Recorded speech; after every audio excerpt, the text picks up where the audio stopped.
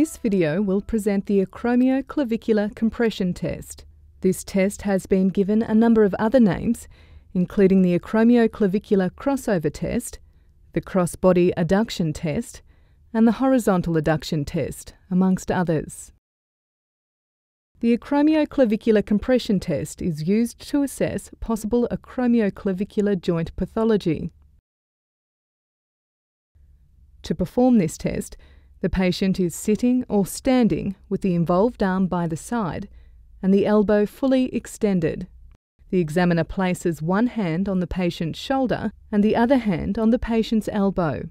The examiner lifts the arm to 90 degrees of shoulder flexion and then pushes the arm across the patient's body, creating a passive horizontal adduction. This manoeuvre compresses the acromioclavicular joint of the involved arm. Pain produced at the acromioclavicular joint constitutes a positive test, indicating acromioclavicular joint pathology.